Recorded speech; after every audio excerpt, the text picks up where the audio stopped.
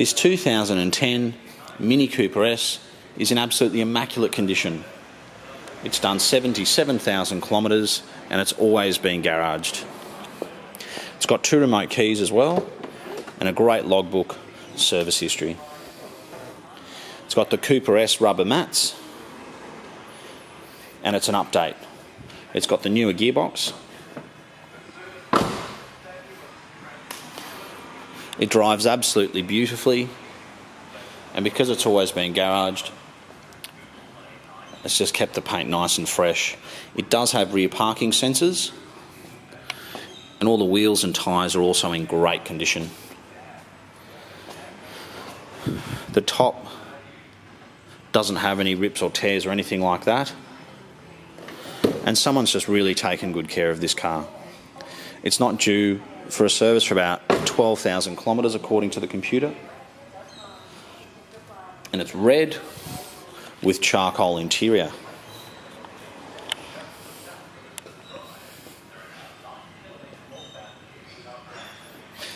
It's important to find a Mini Cooper S like this one which has been looked after,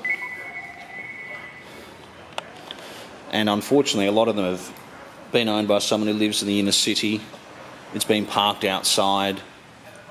It's potentially been parked outside with the roof off in the sun all the way through summer, which has damaged the interior. But this is just simply not one of those cars. It's in particularly good condition and I think would suit a very fussy buyer. You can generally tell it's an update just by looking at the front. You can also tell if it's been kept outside because they tend to graze along the top of the headlights there, which isn't the case with this car. But it's absolutely beautiful. We'll have a look under the bonnet.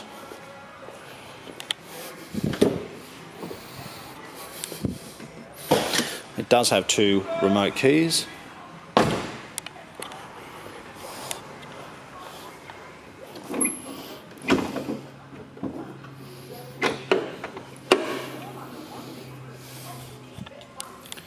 Looks like it's got the updated engine as well.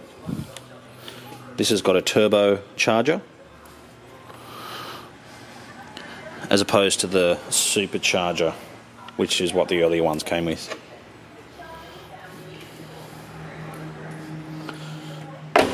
I have driven it and it drives perfectly. And if you've been looking around at these Mini Cooper S's, you may have seen a few which potentially were a bit disappointing in terms of their condition. I don't think this is one of those cars. It's a car I'm sure anyone would be very happy with.